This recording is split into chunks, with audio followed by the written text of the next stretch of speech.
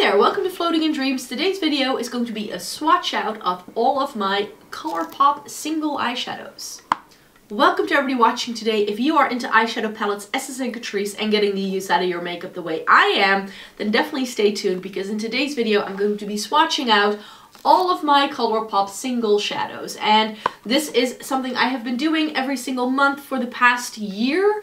I have been coming on here to swatch out my single eyeshadows that are in these like pans that I've put in palettes just so I get a good feel for what I've got going on, and I felt it's really helped me with getting to know my singles collection a lot better and then being able to create some custom palettes throughout the year that I can play around with. So this series has been really helpful for me, and I hope it's been also very helpful for you, seeing all of those swatches that I have already been doing. I'll make sure to link all of those other videos I've done below because I feel that this is the last time I can do this because I now will have swatched out all of my singles that I keep in palettes. And in case you're new here, it may be good to know that I have fair skin with a cool to neutral undertone, which greatly skews my makeup preferences. And because I have been buying, trying, and reviewing makeup for more than a decade, I also have some very strong favorites. So yes, if you'd like to join the Snow Angel Club, then click subscribe down below. Let's get to these shadows.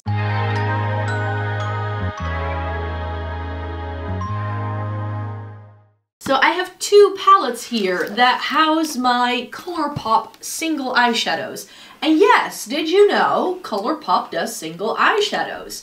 This is something that I just recently checked when I placed my Black Friday order with them, just to see, do they still do these? Because nobody talks about these anymore. And I feel that when these were launched, they got quite a bit of hype. These were only like a few dollars for a pan. And as you can see, I built myself two palettes, and it's kind of like the way I've got them organized is a gradient with like our neutrals here, then we get some warm tones, some pinks, going into like these like khaki shades, and then we get some more colorful things here with the greens, blues, purples, and again some pinky mauvey things. There are shades in here that I love. There are also shades in here where I'm like, why do I have this? So I definitely need to go through this and be very critical. And in 2023, I'm sure that when I do a makeup decluttering series, I'm going to also declutter some of my single shadows. Now that I've swatched everything, that I know what I've got going on, I think I can edit it down, and I think this is going to be part of that editing down process for sure, and then reorganize all the palettes and whatever, etc. But there are a couple of shades here that I'm like, yeah, I'd like to keep those around, but there's also some here where I'm like, why do I have that? I don't need that from Colourpop per se. So let me get swatching and show you what all of these shades are. I think what I'll do, because they kind of are organized in little columns like that, I'll just go column for column, going in that direction. So we've got a lot of swatching going on here. So let me just get to it. And this is the first shade here, and this is Let Me Explain. This is one of those shades where I'm like, why do I have this? This is something I have a million times over in my collection, so I don't think I need this. It seems to be a nice, shiny, metallic-y, sort of light shimmer shade.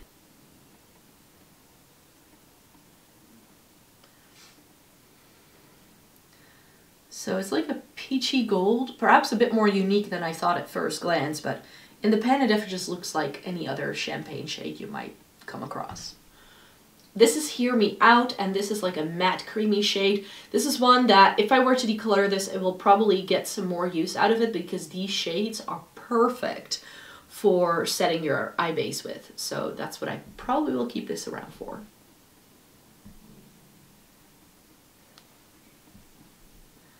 And there's that shade. Look at how close that is to my skin tone. I think it will be perfect as a setting shade. This is Take the Lead, and this is a really pretty cool tone brown.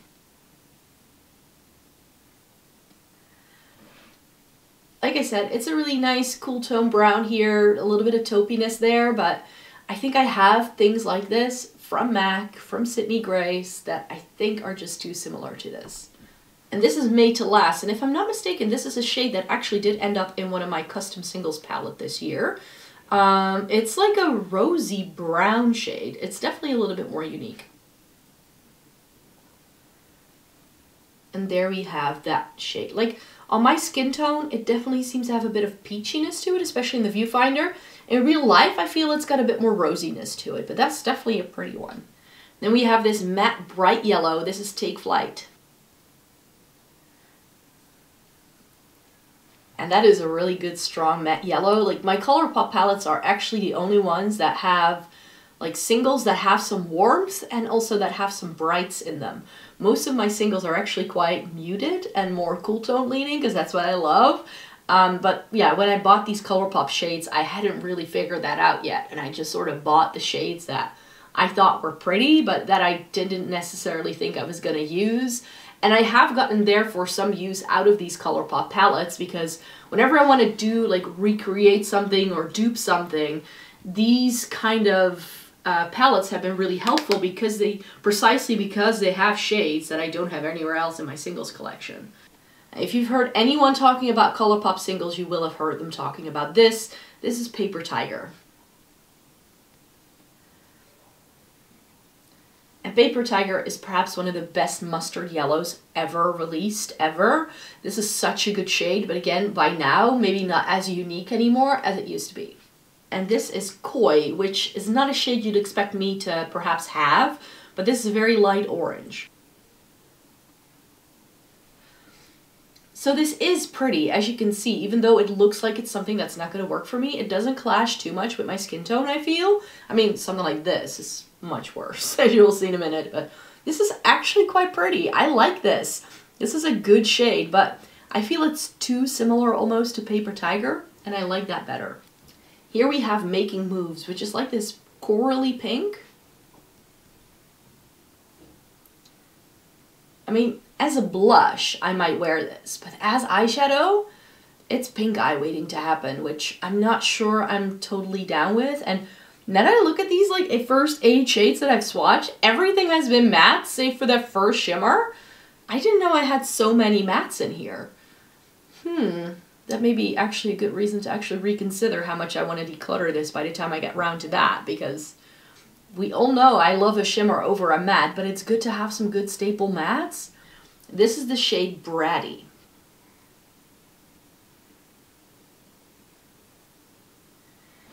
Yeah, this is just really not my shade, but if you want to do something like sunset eyes or, you know, for blending out a bright pink like that, it can actually work and it can look very pretty.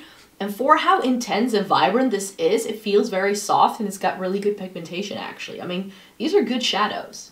Now this is one of those shades, as you can see, it's probably never been used. This is Solstice with the Mostest, but it's so pretty. I mean, it's a really nice like Barbie pink with that sort of blue flash to it.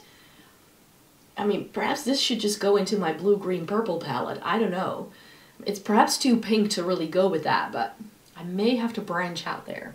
And here we have Sandbar, quite possibly one of the most vibrant pink mattes I've ever seen. Look at that go. I mean, that's some really good pigmentation. Why does no one talk about these anymore? Like, that's good like for a bright pink matte, to not have a white cast, to not be patchy, to be this smooth. I mean, and I believe this is the same shade. Like, this shade is in the Ooh La La, or was in the Ooh La La. I don't know if they still do all of these anymore, though. I wasn't sure whether this would be the one, but it is. This is Poodle, which is an infamous Colourpop shade.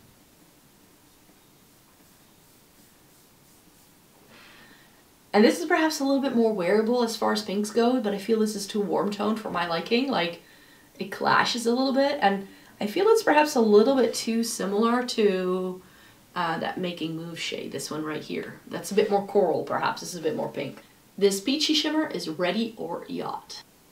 I mean, this is so pretty. I mean, it's a warm tone, but it's very pretty. Look at that shine. I mean, for some skin tones, this may be perfect as a highlighter, actually. Not for me, it's a bit too dark and yellow, but this is great. Great inner corner highlight, or to accentuate something, like do a halo eye with. This is Sauvage, which I believe is a satiny shade. This is very different from what I thought it was going to do. I mean, it looks like a straight up like peachy satin shade, right? Oh, you can see a little bit there already. Do you see that it's got a pink shift? I mean, you can see perhaps a little bit better here. Yes, my finger is very stained from all the swatches, but it's got this really pretty shine. Here we have Heavy Glam. And this, is this, oh yeah, this one is the same as Sauvage. It just has a bit of a stronger flip. It's a bit darker. That's probably why it works better. It's got a stronger pink flip and it's got a stronger orange base. And this is high strung. I mean, it's really pretty. It's like a bronzy brown, but it's got a pink quality to it. I mean, the viewfinder shows it up as orange, but in real life, it has this really soft rosiness to it, which is very pretty. Now, anyone who had Colourpop singles had this shade. This is Glass Blue. And this is one where I'm like, yes, it's pretty. It's that sort of very glass-like, oil slick, but very light. It's got like a taupey base and then like the blue and green. It's very pretty, but I'm like, don't I have something like this by Clionadh by now? So it's definitely something that I may have to compare because I'm not sure how unique this is anymore. Now this has always been one of my favorite Colourpop shades. This is Snake Eyes. It's a taupey bronze. What else can I say? But do you just see that silvery flash it has? Maybe this should just go into my Cool Tone Neutrals palette. You know, it's a really good taupey shade. This is Misty. Yeah, this is pretty, but this is one of those shades where I'm like, yeah, this is one I would very confidently be able to get rid of it and not miss it at all. And finally, we have Cute Alert.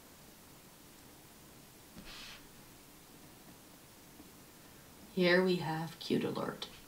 Now, I don't buy a lot of silvers when I buy single shadows, and this is one of the reasons. This is on a whimsy. I mean, when it comes to silvers, you really only need one, and if you have one that's this good, do you need any others? I don't think so. Another one of my favorites, and I don't think you can still get this. This is Tea Garden. So where were we? My camera cut out because my battery was low. But this is Tea Garden, and this is one of my favorite shades from Colourpop because it very much reminds me of the Natasha Denona Lime Chrome shade. It's got that sort of brown undertone, do you see? Like brassiness to it, and then it's got the green and gold flip. It's very pretty. Here we have Sideline. And I feel this is pretty, but nah, not that. Like, this doesn't get my heart beating any faster, really. And the final shade here is Team Captain.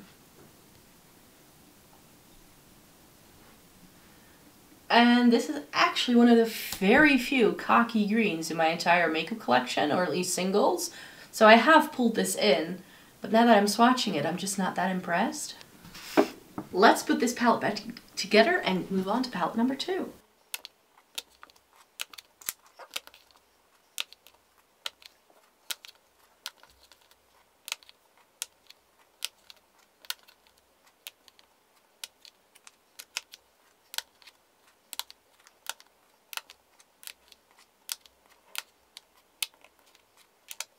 This is Heavenly. And again, it's pretty. It's like a minty bluish green, but this I don't feel is very special. Now here we get to some shades that Colourpop had a very exciting description for, and then I got it home and I felt a bit disappointed. The first one is Super Zoom. They called this a teal. I feel this is just a green. I mean, it's pretty, sure, but it's a little bit thin and patchy. I have better teals in my collection for sure. Now, I've never seen a tangerine that is this green tone, but this is Tiny Tangerines, and I remember liking this better than Super Zoom. I mean, this just has a bit more brightness to it. It's a bit brighter, but it seems like in real life it doesn't show up, but in the viewfinder I feel it looks a bit patchy. And another shade that was described by Colourpop as a teal, but it's just a green. And this is Conjure Up, by the way. Look at that. To me, that's a forest green, not a teal. So this has always been a bit disappointing to me, but I mean, it's okay. But it's, again, a little thin. So as vibrant as, for instance, Sandbar was, these don't hold a candle to it. This is Slayfair. This feels very thin. Oh, that does absolutely nothing. Feels a bit hard as well. These aren't that old. Like my Inglot shadows are some of my oldest ones that I swatched for you last month. Those work a lot better than some of these do. Now remember, I quite like this. This is Formation. But again, when I swatch it, it's so thin. What happened to these shades? Maybe they were never that great to begin with. Maybe that's why I never reach for them or think about these. Like if you build them up, they're fine, but this is Wishful Winking, and from what it looks like in the pan, I think it's going to be one of those like blue-brown kind of shades. Yeah, see, this is pretty, but I have Partridge from Makeup Geek still. I have a few V's and palettes. Like, I don't necessarily need this. In fact, no, Partridge. Is that the one by Makeup Geek? I have a Super Shock that does this as well. Now this is Antimatter, and I've got a bit of sun coming in, and this is looking absolutely stunning in this light. In the pan it looks like a purpley bluish teal. Let's hope it swatches well. Oh. Oh wow. See? This is what I hope these would do. Oh, look at that. I've got the right light coming in right now. It's got that deeper, like navy murky base, and then it's got the brighter tealy blue sparkle. But it's got that like purple flash. Like, let me see if I can show you that. Like, it's got this hint of purple running through it. This is a very unique shade that I would never get rid of. A very pale periwinkle shimmer. This is Baseline. And it's very light, but you can see, like, it's got this really pretty sheen to it. That's a very pretty shade. Not necessarily unique enough, I think, to really keep it around in the long run, but that is a pretty shade. This is Two Piece. Feels a little hard pressed. This is fine. It's a little brighter than what I thought it was going to be. Like, not entirely sure I love that. It's more of a satin as well. This is Backstage. See, to me, there's barely any difference between this shade and the one I just swatched, Two Piece. Like, they look pretty identical, but this is a matte and the other one has a hint of shine.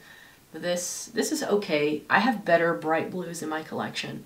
And this is another one I really remember liking. This is Quantum Sleep.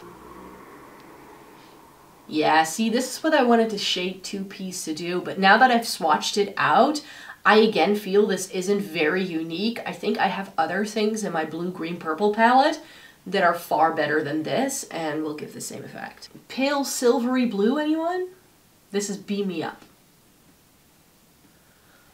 So this is a little softer of a silver compared to On a Whimsy. Like, that's far more full on. Like, you can see it has that baby blue sort of shine to it. And it's got a bit of a sheerer base. So I think this may be a silver that appeals to a lot of people because of it. Maybe very pretty if you do like a navy blue smoky eye and then you top this off with it somehow. This is pretty. And it's quite unique actually. So this may be another one that, you know, if I were to do a declutter in the future, that this is one I need to keep in mind, that I might want to keep it around. We're getting into the purples. This is Fault Line. Now as far as purples go, this is very pretty. It's got that soft purpley base and then it's got that blue flash. But if you've seen me swatching out some of my like fun shimmers, I have a fun shimmer palette which has a lot of Cleona round pans, and I have several of these blue, purple, purple, blue, blurple kind of shades. So again, I feel this is just not unique enough in my collection. Neutrino is purple, but I think it's a bit warm tone for my liking. Yeah, this is just not really my kind of purple. Like if you have a very strong warm undertone, this is stunning on you because it just has this like reddish plum sort of undertone and then a brighter purple flash. It's very pretty, but not necessarily my cup of tea. Here we have Crown Jewel, which for a very long time was one of the best purples I had in my collection. And you know what? I think it still might be. It's a dark purple. It's got a cool tone. It is satin though. If this had been a matte, I think I might have liked it better, I'm not gonna lie. And in the viewfinder it looks a little weird, but in real life it's just a really pretty cool tone purple. This is Earthshine, which has also been one of my favorites. And this Ooh, you can already see it right there. It's got that like pink base, but then it's got that blue sheen to it. It's very pretty. Like this is another one, like a really, really good shade. Again, this is very unique compared to everything else I already own. Maybe not anymore. So this is definitely one that I, you know, if this were a declutter, it's not. I would have to definitely swatch it against some other things I have, but this is pretty. 143 is one that I know I can get rid of. This is like pink purple, and I don't love those kind of shades. I know that now. I didn't at the time. I mean, is it pretty? Is it pigmented? Yeah, for sure, but I mean, this is just not, it just clashes too much with my skin tone, you guys. I don't love this. This is Try Me. Now, if I were to go purple, I want it to be this. This is a really good purple matte. This just may have to go into my blue, green, purple palette from now on because it's a good purple matte. This is Sleeper, which I was hoping to be like a really dark, deep purple, but it's just a bit too warm tone for my liking. I believe this was in the It's My Pleasure, I believe. Like, look at how red toned that is on my skin tone. It's just not pretty. Final 4 shades. This is Prowlin. And this is very pretty. It's like a pinky mauve, but then it has that golden undertone. I think we have seen things like this in palettes by now, but this is one of those things where I'm like, you know, if I just pop this in my Cool Tone Neutrals palette, I think I'd love it. I was waiting for this one to come up. This is Mr. Sandman. This was again also in one of their 9-pan palettes. I don't remember which one. This is very pretty, but it's more rose gold than I'd like it to be. Like, it does have a really pretty sheen. But again, by now, I have other multi-chrome things in my collection that I like a lot more than I do this, but it's pretty. This is Silver Lining. It's pretty, but it's just not that intense. It just isn't. And the final shade I have for you is Paradiso, and this is again far too warm tone for my liking. I mean, again, it's very pretty, but it's like more of a raspberry almost. Like, it's got that very purpley pink tone to it again, which a lot of the Colourpop purples also have in their palettes, which is why I don't love Colourpop purples to begin with. But yeah, this was the second palette swatched out, so let me put it back together.